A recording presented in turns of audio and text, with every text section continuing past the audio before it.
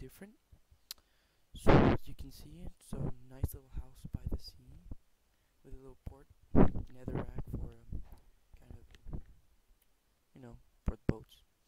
Right, so here you go.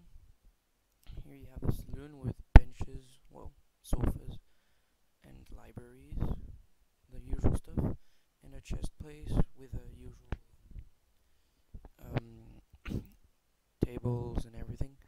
Here you have the port and boat, kind of went astray, I guess. And you can see it's pretty nice mix of wood, spruce wood. Here you have of course, the secret chamber. So I was saying you have a pretty nice mix of spruce wood and cobblestone with planks and also the original wood. Here you have the little bed, upstairs bed with paintings and the balcony. Pretty nice. So I was saying, yes, it's a nice stone with a darkish kind of wood for the next sea. Looks pretty good, I should say. Here a garden. Well, of course, the birch trees haven't grown yet because I just finished the house. So yeah, here we're gonna go and see a little outside view. Okay, here you go, boats. Yeah.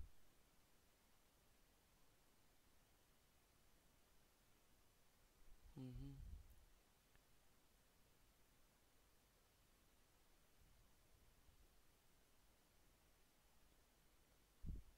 Alright, so there you have it, an outside view of the house. You can see the mixture of the spruce wood with the cobblestone and the dark patches of the original wood.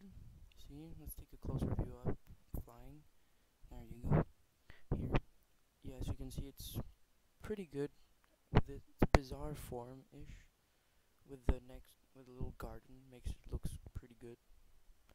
You can see the mixtures, and yeah, that's pretty much it. It's a pretty easy house to build. It only took me 30 minutes. Only need cobblestone and spruce. You can do that in survival if you wish. So I hope you enjoyed this episode, and I'll see you for next one. Note, I will show how to build this house in the next Let's Build series.